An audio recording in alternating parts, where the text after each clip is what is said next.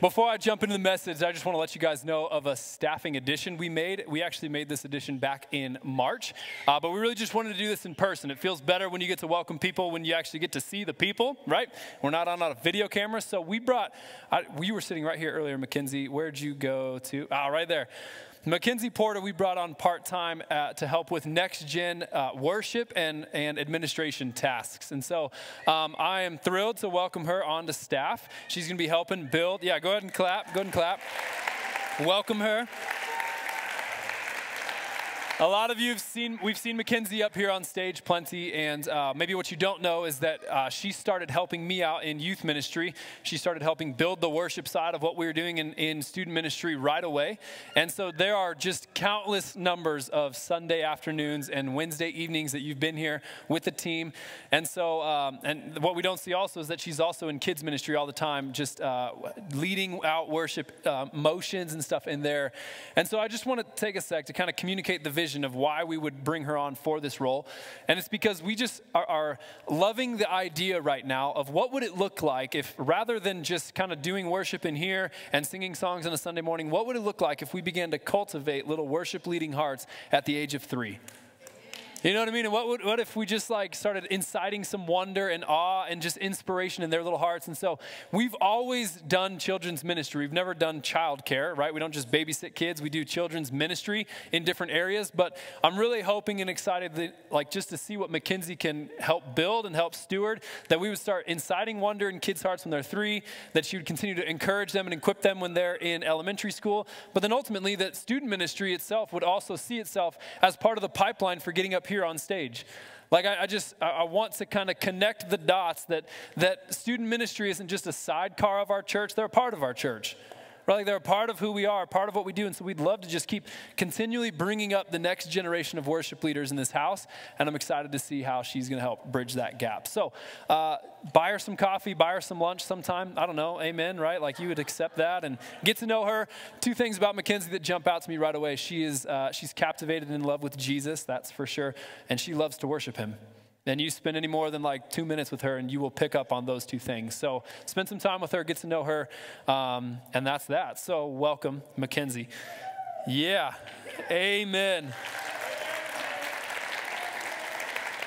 We're going to be continuing in Ephesians today. So we'll be in Ephesians chapter 3. If you want to grab your Bible, we're going to open there in just a moment. But before we read the passage, what we're going to be reading today is actually a prayer that Paul felt was necessary to include in his letter to the church at Ephesus.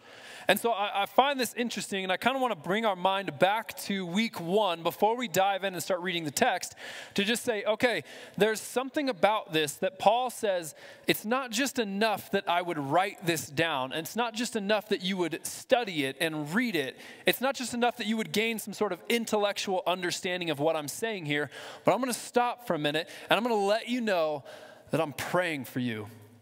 That I'm just begging the Lord might do something right. I'm going to stand in the gap. I'm going to contend for your soul that you would get some of this stuff.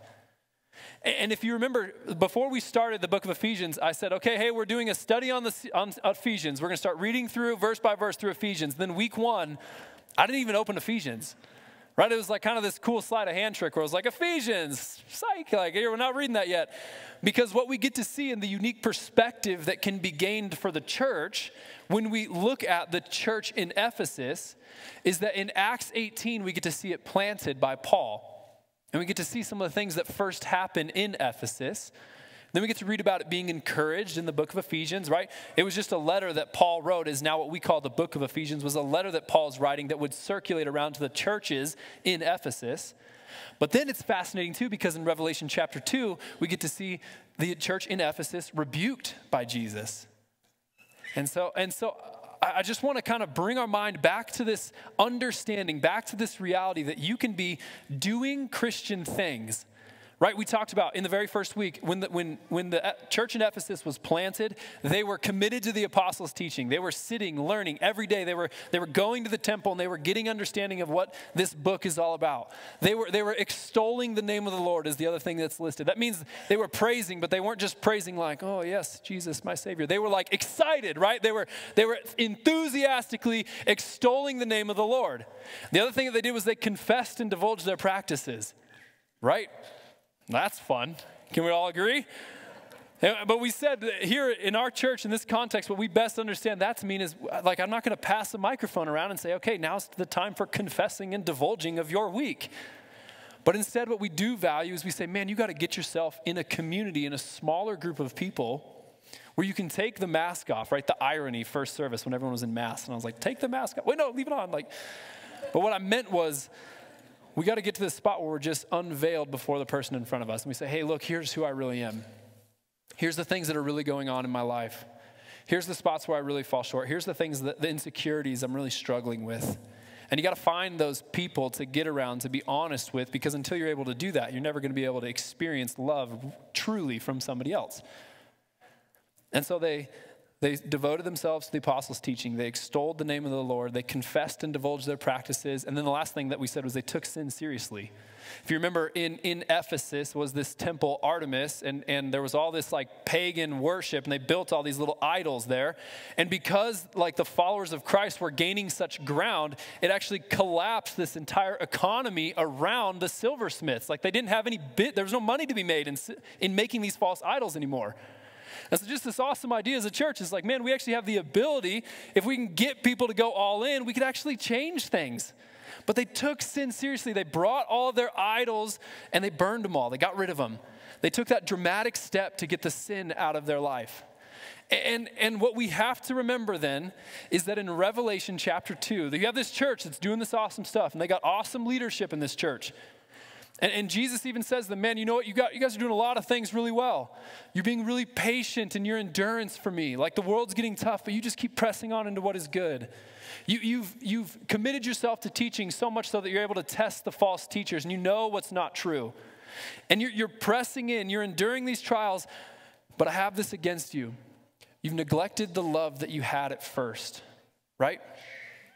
And it's this idea that you can be doing the Christian things. You can be showing up at church, committed to teaching, worshiping. You know the spots in the worship song to lift your hands. You know the spot in the worship songs where you know all the stuff. You know the cues.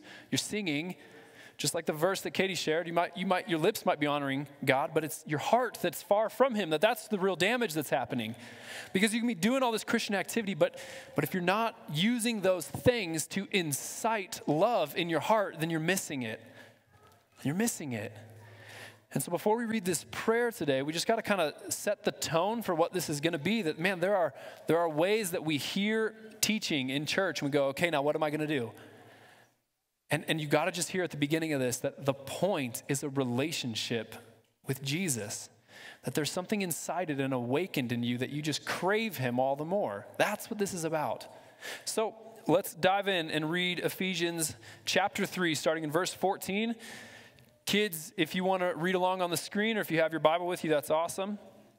It starts this way. For this reason, I bow my knees before the Father, from whom every family in heaven and on earth is named, that according to the riches of His glory, He may grant you to be strengthened with power through His Spirit in your inner being, so that Christ may dwell in your hearts through faith, and that you, being rooted and grounded in love, may have strength to comprehend with all of the saints what is the breadth and length and height and depth, and to know the love of Christ that surpasses knowledge, that you may be filled with all the fullness of God. Would you pray with me?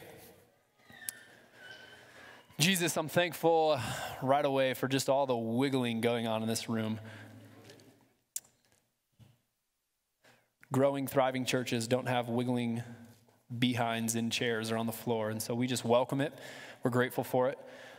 God, I ask that you would move today, that your Spirit would be available to those who are earnestly seeking you, and that you would come in and that you would draw us deeper. So many different spectrums in faith represented in this room right now. And I just pray that your mission today, I believe you want to just take people deeper. And so we just ask for it right now in Jesus' name. Amen. So there's a few things in this prayer that I think we have to grab out. And so the first thing is it says, for this reason. And like I kind of joked about last week, it feels like every subheading of the book of Ephesians starts with, for this reason. Therefore, I write this because. And it's just all of this like effort to sort of show you how it's all tied together. And rather than go and unpack the first 3 chapters, here's what you have to know. The first 3 chapters of Ephesians set up who God is, what he's done. And I don't have time to go through it. So if you missed the series, go back and listen online. But he sets up, this is who I am, and this is who I've called you. And then in 4, 5, 6, he's going to pivot and he's going to start to say, and now this is what the church should look like. And this is how you're going to walk in love. And this is how you're going to be a parent. And this is how you're going to steward this calling as a servant to me. And ultimately where the book is going to end, and I'm just so excited, is he says, now this is the fight that you got yourself into and how you're going to get ready to fight. And so before he shifts, he prays. He prays and he begs the Lord for a few things. He gets on his knees and he prays. And there's 3 things here that according to the riches of his glory, we can all agree that's a lot, right?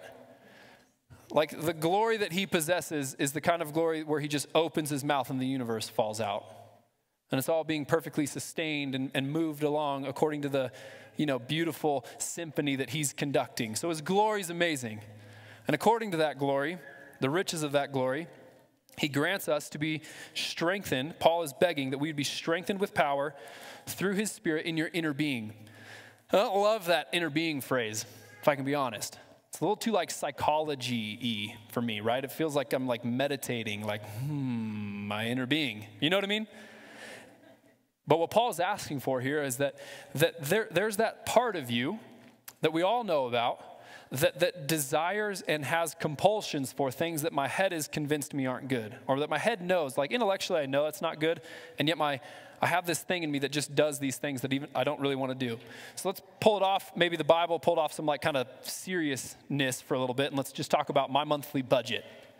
A monthly budget, like I sit and look at, okay, we're going to have this much money come in. I'd like to save this much money. I'd like to put this much money, maybe extra to the house. I'd like to maybe save for retirement someday, like invest for kids' college. Like that's probably going to be expensive. Probably not going to get there. They're just going to have to do it themselves, guys. I love you. But I get all these maybe goals that we'll sit down and discuss, but then, and intellectually I know, okay, that's the kind of guy I want to be. This is the kind of way that I want to run my finances, right? But then, come on, somebody, like I know I'm not alone. Like it's Tuesday, it's been a long day, and I don't want to cook, and I don't want to clean up, so I go to Chipotle again. And I go to Chick-fil-A again. You know what I mean? I just am like, okay, and I have this compulsion to just do what's easy in the moment. And that's a silly example, but a lot of you can think of maybe even a more serious example in your life of like, man, I just wish I wouldn't give myself over to. And in your mind, you're convinced of it, but then there's something in you that you lose that desire when push comes to shove. And so what Paul's praying here is that you'd have this thing inside of you, that you would be strengthened in your inner being by the power of the Spirit. So what he's saying is that the gospel is not about us being once bad people and now we're good people. The gospel is about us once being dead and now we're alive. What Paul is writing here, what God echoes is that, man, I don't just want your behavior. I don't just want you to behave correctly. I actually want to rework and create new desires in your heart so that your compulsions, so that the things you long to do line up with who I am, Jesus, not with who you used to be. Right? And that's only going to come by the strengthening, by the work of the Holy Spirit in our hearts. And so Paul prays for it. He asks for it. The next point, he says, so that Christ may dwell in your hearts through faith, that you, being rooted and grounded in love. I love that phrase. It makes me think of my neighbor gave me a tomato plant a couple weeks back. And he, planted too many plants. He's that kind of guy. And so he's like, hey, I got an extra tomato, and you want it? And you can't say no, right? It's like, it's a tomato, sure. Planted it in the backyard, and that day I planted it. Katie and I were out there, we're pulling weeds and whatnot, and Haven, our little baby, who's somewhere right now, she's not even here anymore. She sees us pulling weeds, and so a couple minutes later, what does she do? She hands me the tomato plant, which total sidebar, I replanted it and it's still growing. How amazing is that? That's just cool. I don't care who you are, but she hands me this plant, and the reason she was able to pull it out is because it hadn't taken root yet. It wasn't rooted and grounded into the ground yet. And that's how some people settle to live in their faith. right? It reminds me of the parable of the sower, where sometimes the message is preached and it lands on rocky soil. And that rocky soil, man, it lets the plant sprout right away. But then as soon as the heat comes, there's no moisture, there's no root system that's taken place. It's not established on Christ's love, so it withers. And how many of us just are okay with saying, oh, okay, like I'm just not going to go deep, but I'm just going to be here and I'm just going to exist. And man, when times get tough, you get locked into pandemic mode for a few months, you just feel it. You start to wither, right?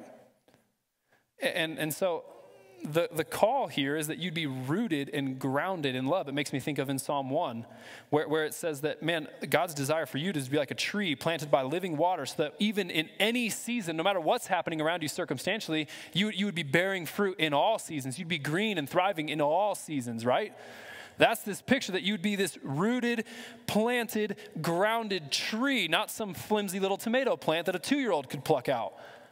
And so the question I think that everyone needs to ask themselves at this part of the prayer is, do I live my life from a position that says, no, I'm rooted and grounded in Christ's love for me?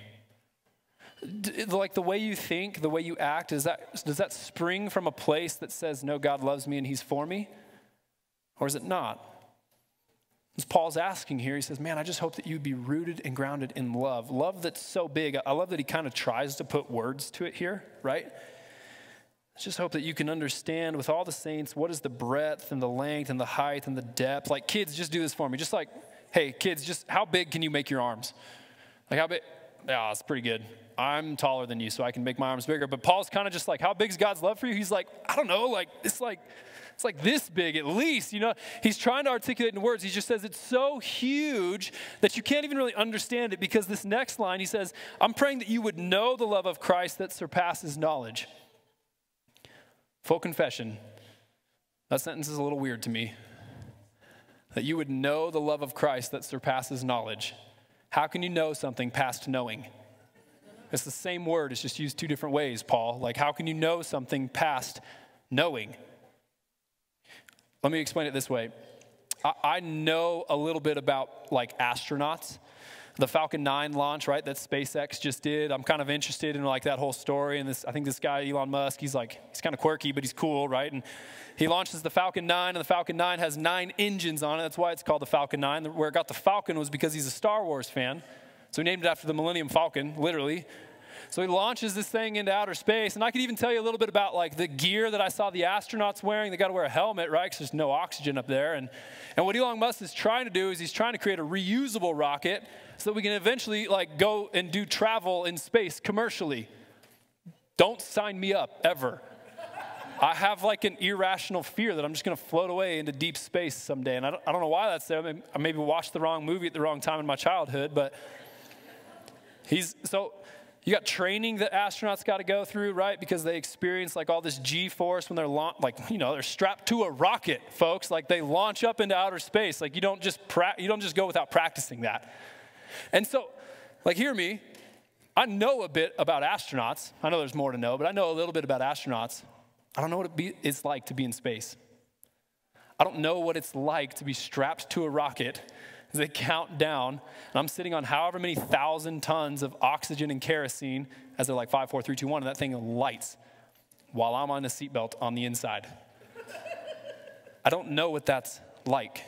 I don't know what that feels like. So even though I can attain a lot of knowledge about what it's like to be an astronaut, until I actually experience it, it's just kind of like me describing something to you. Do you see how this translates to our faith? Where you can memorize and you can know a lot about God. You can have a knowledge base that you accumulate about him. You can memorize the Bible stories. You can memorize the scripture. You can tuck those away in your heart. And I'm not saying we shouldn't, but I'm saying what those things should do is they should propel us. They should draw us deeper into this personal experience. That's the gap between knowing and knowledge. It's this personal experience that takes you farther so you can say, no.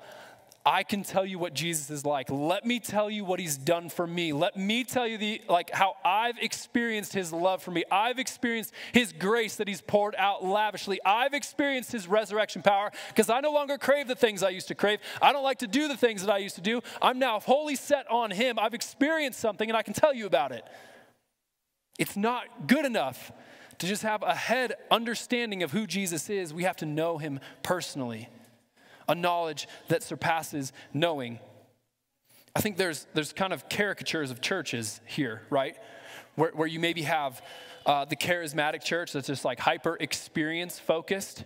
It's just like, and like, get me, like some of you are in here right now. I get it. It's cool. All right, we're cool. We can hang out. But some of you are like, why is this guy even preaching still? We should be worshiping. We should just be soaking in the presence of the Lord. Like, get this guy out of the way, right? And there's some of you who are just like, man, we worshiped way too long. Can you believe how many times we repeated that one line in worship? Right? Come on, now I'm actually starting to get a little more personal here. You're like, I can't believe it. We just sang, and then you're like, and then those kind of people, it's like, well, do you love Jesus? And you're like, yeah, can't you tell? I stood here like this and worshiped the whole time. I'm not knocking, okay? I'm just saying there's these kind of caricatures of churches where they can be like really word-focused, Bible-focused, and the wrong conclusion that we can draw is that those are very dry and there's nothing really authentic there. But then you can have people who are like, man, I'm so spiritual, and I'm like, but do you even know a verse of the Bible?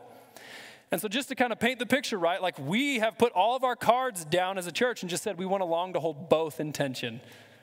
And so what that's going to create in here in this room is there's going to be some of you who think I should preach less, some of you who think we should just worship more and I should preach more. Like it's just going to be this kind of delicate walk that we do where we want to experience God, we want to know him deeply, we want to be in love with him, and we want to be biblically serious. Because the knowledge that surpasses knowing isn't separate from knowing, right? That's where some people get off. They want to make the experience the main thing. But you got to have an experience that's driven from, that stands on a platform of knowing who he really is. Otherwise, you're not really worshiping who he really is.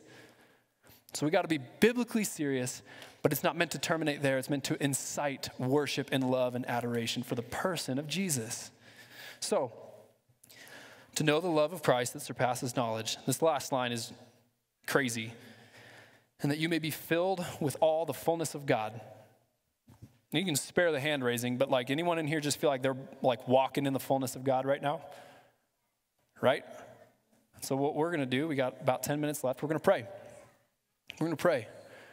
We're going to beg, and I was on my knees right here this morning asking the Lord that he would meet you in your prayer today, and that you would be, that something in you would light up, that you'd be woke up to something, that there is a greater fullness of God that you could walk in. There's three main points that I want you to consider as you're praying today.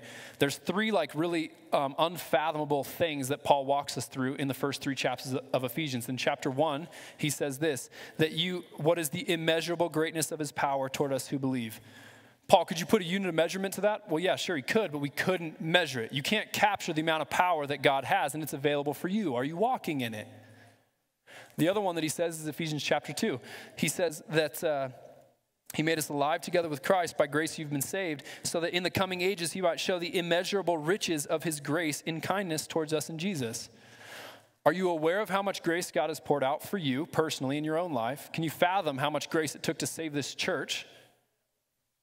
But then that grace also then compels us and sustains us to keep pressing forward, that we wouldn't use that grace as a license to sin, but that grace would then empower us and motivate us and sustain us in righteousness. And then the last one that he says, and it's probably my favorite one, is in chapter 3, where he's talking about, man, it's been my task to go and take this gospel to the Gentiles, and I was called to preach the unsearchable riches of Christ. You know why heaven's going to be forever? Part of the reason why I believe heaven's going to be forever? Because his riches are unsearchable. And it's going to take that long to figure out all of who he is. Right? We could spend our whole life trying to articulate it. We could spend our whole life trying to write it all down or trying to sing about it. And we'd only scratch the surface. That's how good he is.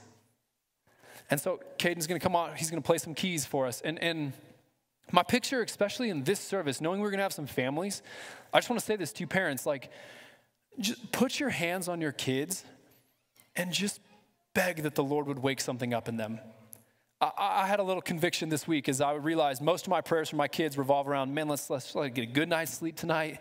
Yes, Lord Jesus, amen. And help them have good godly dreams, help them grow up to love you, help put good friends in their life, help them to do well in school. And there's nothing wrong with those prayers. Those are all God-honoring good prayers. But I'm like, man, do I ever pray for my kid to be walking in the fullness of God? right? There's more. There's deeper. And so we're just going to ask the Holy Spirit that if he has more of himself, if there's more to God, don't you want it? Don't we want it? I long to be a church, I'll close with this and then we'll pray. I long to be a church where nominal Christianity goes to die. That doesn't mean that you can't be nominal when you walk in. If you walk in and your faith is barely burning there and it's just like this like little ember that used to exist, that's cool. I just hope we're preaching in a way. I hope we're worshiping in a way. I hope the community that exists in here just always says, hey, but there's more. There's more. There's deeper waters we can go in. Yeah, it's scary. Yeah, there's less control, but we can go deeper. We can go in. Let's go. Amen? So man, let's pray. Jesus, even as we come to the table, we're reminded of our desperate need for our Savior who broke his body and spilled his blood for us.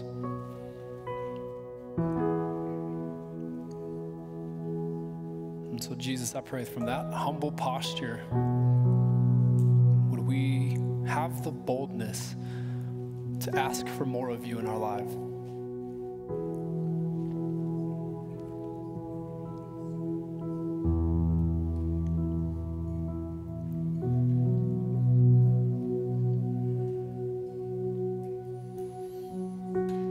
God, would we walk in the immeasurable power, the same power that raised Christ from the dead and that seated him in heavenly places, far above all rule and authority and power and dominion and above every name that isn't to be named.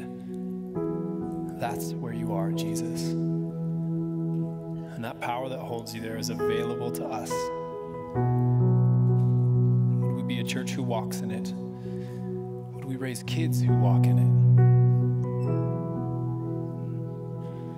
Jesus, we ask that the immeasurable grace that you lavished upon us would draw us into deeper relationship, that it would captivate our hearts into more awe and wonder and love for you, Jesus, that we wouldn't use it as a license to sin, that we wouldn't use it as a means for us to just continue to do on and things that we want to do because you'll forgive us, God, but would we see that grace transform us? Would we be a gracious people here that extend that grace readily to people who aren't in the same spot we are? Jesus, I pray that we as a church would ponder the unsearchable riches that are found in you this week. That for each heart, for each soul in here today, even for the youngest ones, God, would we just spend time searching, even though it's unsearchable? Would we try? Would we try and find out all of it? Would we try and discover more of who you are? Lord, take us deeper. Take us where you want us to go. We want more of you. We're not going to settle for half in and half out. God, we're in, we're pursuing, we're desperate for you. It's in Jesus' name we pray.